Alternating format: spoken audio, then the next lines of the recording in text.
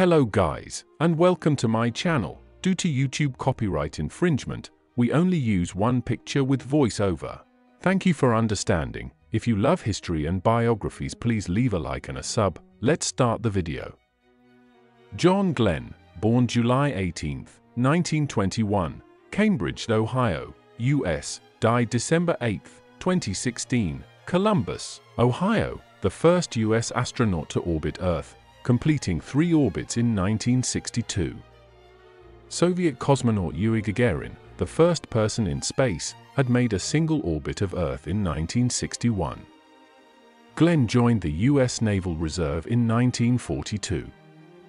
He then joined the US Marine Corps in 1943 and flew 59 missions in the South Pacific during World War II. In the Korean War, he flew 90 missions, and in the last 9 days of the war, he shot down 3 MiGs. He graduated from the U.S. Naval Test Pilot School at Patchogue River, Maryland, in 1954 and flew on test projects involving the F-8 fighter. He made the first transcontinental flight with an average supersonic speed in 1957 when he flew from California to New York in 3 hours and 23 minutes. He was promoted to lieutenant colonel in 1959.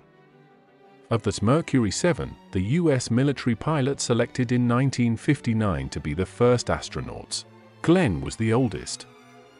He served as a backup pilot for Alan B. Shepard, Jr., and Virgil I. Grissom, who made the first 2 U.S. suborbital flights into space. Glenn was selected for the first orbital flight, Mercury Atlas 6, and on February 20, 1962, his space capsule, Friendship 7, was launched from Cape Canaveral, Florida. Its orbit ranged from approximately 161 to 261 kilometers, 100 to 162 miles in altitude.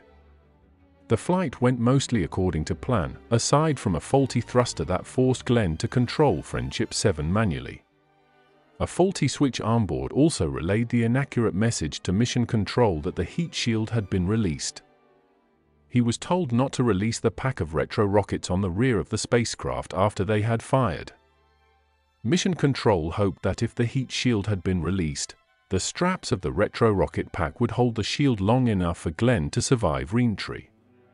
Glenn made 3 orbits, landing nearly 5 hours after launch in the Atlantic Ocean near Grand Turk Island in the Turks and Caicos Islands.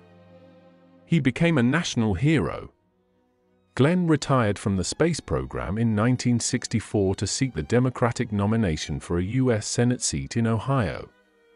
Space program observers generally believed that he would not have been allowed to fly again out of concern that a national hero be put at undue risk.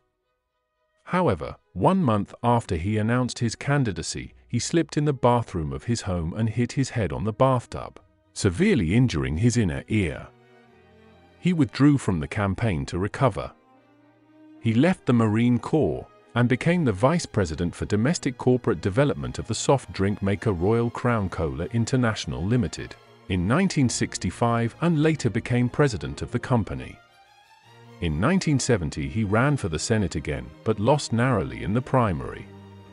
He was elected U.S. Senator from that state in 1974 and was re-elected 3 times thereafter. Glenn was unsuccessful, however, in his bid to become the 1984 Democratic presidential candidate. During his time in the Senate, Glenn focused on nuclear proliferation, wasteful government spending, and aging.